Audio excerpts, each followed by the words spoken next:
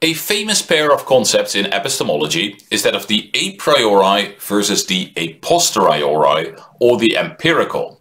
And one of the questions that epistemologists want to answer is there any a priori knowledge? And if so, which knowledge is a priori? Now, in order to understand those questions, we should understand the terms. And so in this video, I will give a definition of a priori and a posteriori. And in order to really clarify what those terms mean, I will also give definitions of two somehow related but not quite identical opposites. The analytic versus the synthetic, and the necessary versus the contingent. And then we will also look at the relationships between these terms. Now, I want to start with one little word of caution, and that is that different philosophers don't always use the same terms in the same way, right? Philosophers tend to use terms in different ways. And so I give you some definitions in this video, but if you read any text that talks, for instance, about the a priori or the analytic or the necessary, you've got to make sure that you know what this author means by it. Now, you might think that it's very unfortunate that philosophers have not settled on a determinate terminology the way that mathematicians apparently are able to do. And there's something to that. But actually in philosophy, these different definitions of terms are often given for philosophical reasons, right? If you have different philosophical positions, you might think that different definitions of the terms are the clearest, the most perspicuous. And so questions about terminology are, well, not always, but certainly sometimes, real philosophical questions. Okay, but it means you've got to be careful when reading philosophers to check what they mean with their terms. That said, I'm going to move on to the definition of the a priori that I will be using in this series of lectures. So, here's my definition. I will say that something is a priori knowledge if it is knowledge that can be justified without an appeal to experience. So I'm going to say that something is a priori knowledge if it can be justified without an appeal to experience. Okay, let's start with an example. Right, suppose that I claim to know that 1 plus 1 is 2. And you ask me, why do I believe that? Now, it is very, very unlikely that I will justify my belief that 1 plus 1 is 2 by pointing out some experiences I've had. Right? Suppose that I told you, well, look, once I took one apple and another apple and I brought them together and it were 2 apples. And then I took one tomato and another tomato and I brought them together and it was 2 tomatoes. So clearly, using my experience, I came to the conclusion that 1 plus 1 is 2.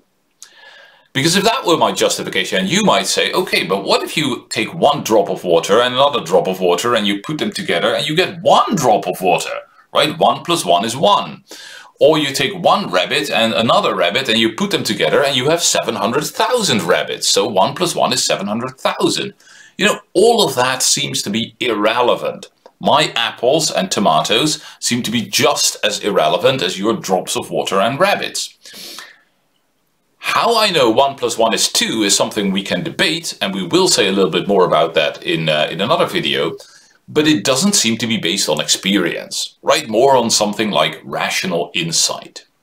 So that would be an example of a priori knowledge. Knowledge, 1 plus 1 is 2, knowledge that can be justified without appealing to experience. Now the word can is important here. It's important here because a priori knowledge can also be justified by appealing to experience. For instance, when you have just talked to an expert. Suppose that you have a friend who is a mathematician, and this mathematician tells you that there are infinitely many prime numbers. And you think, oh, okay, there are infinitely many prime numbers. And maybe you don't know the proof yourself, right? So you don't have rational insight, but you still know it. You're justified in believing it because this expert told you about it. Well, that's an empirical, that's from sense experience, right? An empirical justification. And so you can have a priori knowledge based on empirical justification, a posteriori justification, justification that is through the senses, but it wasn't necessary, right? You could have justified the same belief by not appealing to the senses, but only to your rational insight. So, a priori is what can be justified without an appeal to the senses, and a posteriori is what can only be justified through an appeal to the senses. Now, one further thing we should say about that. Sometimes people think that when we talk about a priori knowledge as knowledge that can be justified without an appeal to the senses, what we are doing is we're doing a thought experiment about somebody who has never had any sensation at all. Right? And then all kinds of worries might come up. You might think, well, but if somebody doesn't have any sensation, has never had any sensation, are they even able to think? Right? Have they been able to learn a language? Can they use concepts? And those are very good questions, but they're not relevant. Because when we talk about the a priori, we're not imagining somebody who has never had any experience. We're imagining somebody like you or me, who has had a lot of experience, has been able to learn a language, is able to think all these thoughts that we are interested in. But now the question is, if you ask them for justification, or they themselves wonder, what is my justification for believing this? Do they have to appeal to specific sensations or not? And if the answer is or not, then we're in the realm of the a priori. Okay, so that's a priori versus a posteriori. Now, as I said, I want to distinguish this from two other pairs of concepts that are maybe linked to it in interesting and important ways, but are not the same. So, here's the second set of concepts. It's the analytic versus the synthetic. Now, a priori, a posteriori is about how we can justify things. Analytic versus synthetic is about the grounds of truth of a proposition. What does that mean? Well, if a proposition is analytic, then that means that it's true or false based on just the meaning of the words. So an analytic proposition is true or false based on just the meaning of the words, in virtue of the meaning of the terms. It's a phrase one often also hears. Whereas a synthetic proposition is one that is true or false based on something else. For instance, maybe based on the state of the world. Okay, let's give an example. Let's take the example, all triangles have three sides. Right, that's true. Why is it true? Well, you might be tempted to say it's true because that's just the definition of a triangle. Right, the definition of a triangle is that it's a plane figure that is built up out of three straight sides. So all triangles have three sides. Right, we don't need to look at the world. In fact, the world is irrelevant. This proposition is true just in virtue of the meaning of the terms. Okay, this proposition is true just in virtue of the meaning of the terms. Now, if I give you another example, if for instance I say the main square in the city of Utrecht is triangular, well, there's no way that, you know, that proposition is true or false based on just the meaning of the terms. Right? It's going to be true or false based on Utrecht and its main square and the shape that its main square is. Right? Which, depending on what you think of as the main square, it's probably not triangular.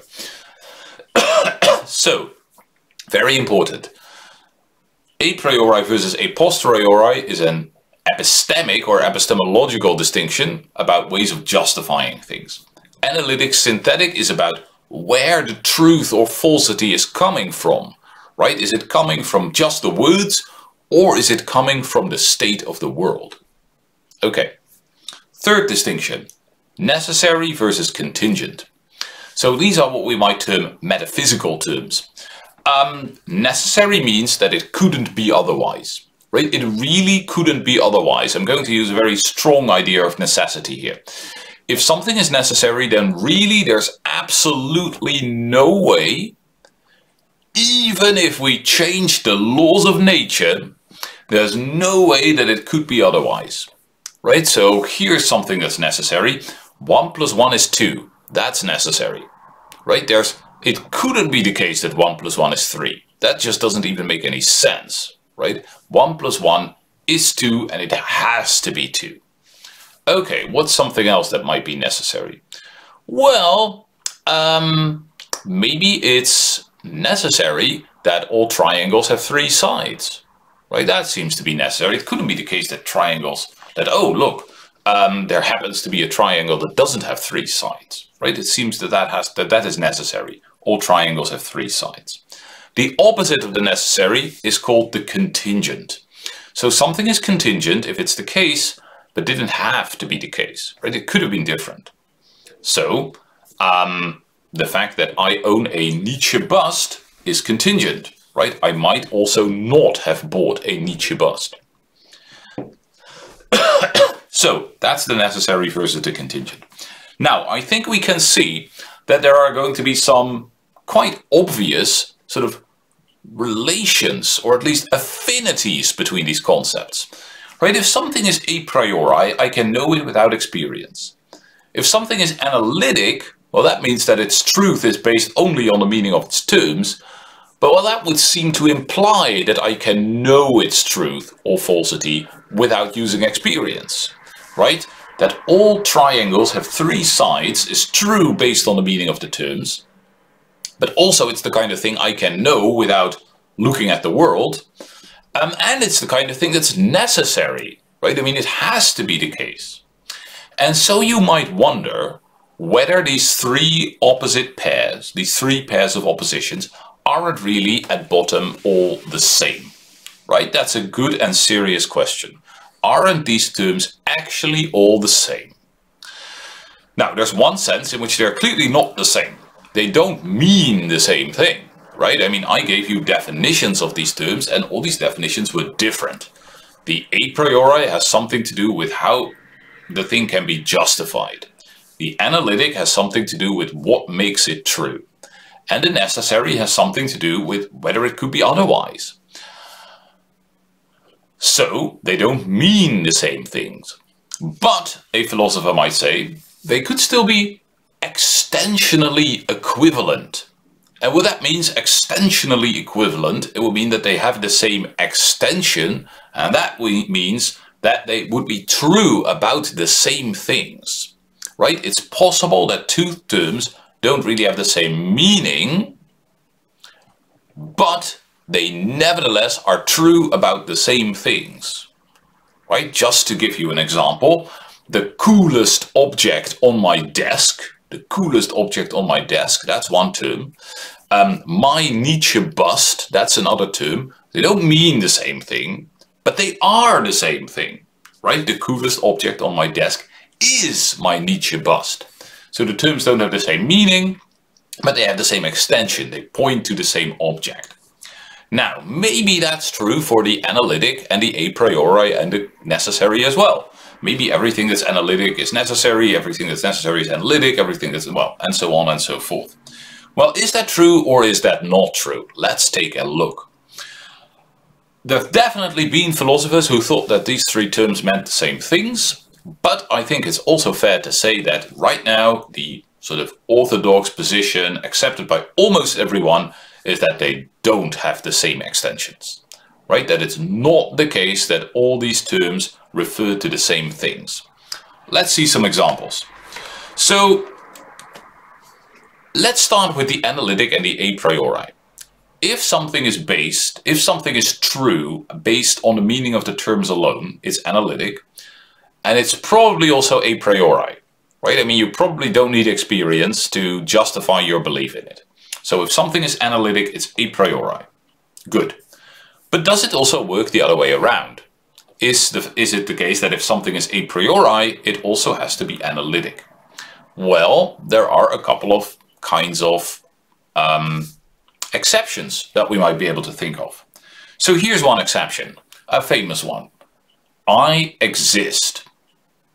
So this for Descartes is the example of a priori knowledge, right? I exist. I don't need to use my sensory experience to know that I exist, right? When I'm thinking, I already know indubitably that I exist. So that seems to be a priori. But it is not analytic, right? It's not part of the meaning of I or the meaning of existence that I exist. That I exist seems to be, you know, something that is based on the world and me being in the world, right? On me existing. So this seems to be an a priori truth that is not analytic. And, by the way, it also seems to be an a priori truth that is not necessary. Because, well, I also could not have existed, right? If my parents had never met, I wouldn't have existed. So it seems that something can be a priori without being analytic, and that something can be a priori without being necessary. Well, here's a second example. I take this example from Kant. When Kant is talking about mathematics, he says, well, you know, take a piece of paper, put 2 points on it, draw the straight line between those 2 points. Also draw the shortest line between those 2 points. Kant actually doesn't say it this way, but it comes from his example. Okay, if I tell you to draw both the straight line and the shortest line between the 2 points, chances are that you'll say to me, look, Victor, that doesn't make any sense. That's the same line, right? The straight line is the shortest line. And I would say, yes, that's right. The straight line is the shortest line. Now, that might seem to be an a priori truth, right? We don't have to sort of do a lot of experiments. We just sort of see through some kind of rational insight that the shortest line and the straight line on this piece of paper are going to be the same. So maybe it's a priori. But it wouldn't really seem to be analytic. I mean, is it part of the meaning of straight that it's short? Is it part of the meaning of short that it's straight? You know, doesn't really seem to be the case. And so Kant at least believes that this is an example of a truth that is a priori and synthetic. Not everybody agrees with that, I should say. But, you know, it's one way of thinking about mathematics. So, Kant is also a nice source for the third type of example, because Kant tells us that there are all kinds of truths in metaphysics that are a priori and synthetic. And so his own favorite example is that every event has a cause. So Kant believes that it's a priori true that every event has a cause. But he doesn't think that this is true because of the definitions of these terms. Right? And if it were true because of the definitions of the terms, it wouldn't be a very interesting metaphysical insight. Right? If I have defined an event in such a way that something is only an event if it has a cause, okay, then every event has a cause, but that doesn't tell me anything about the world. Right? Because now, whenever I see something, I can't say, oh, something happened, it must have a cause. No, I have to say, oh, something happened. Well, if it had a cause, it's an event. And if it didn't have a cause, it's not an event, because that's how I defined the term. Right? Kant doesn't define event that way.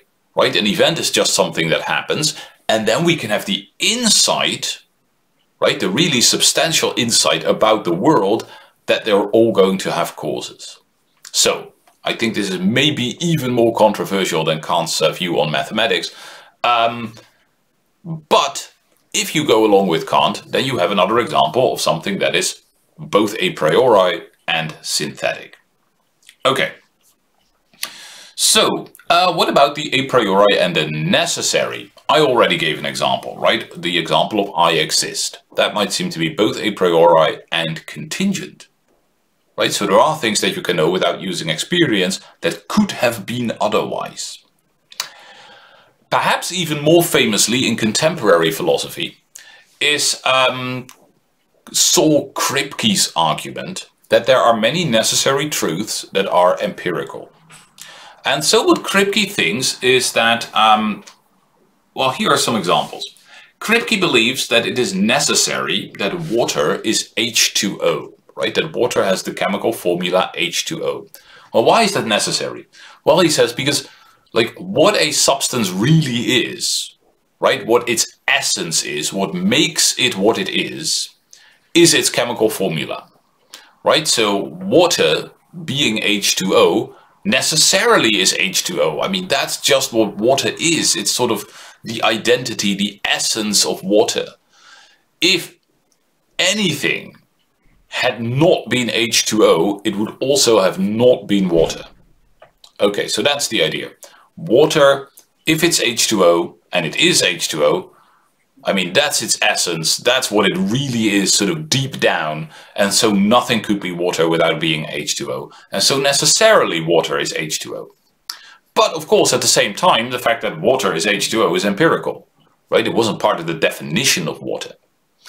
And so if this type of example works, it shows us that there can be necessary facts in the world that are not a priori, right? We can only know about them empirically.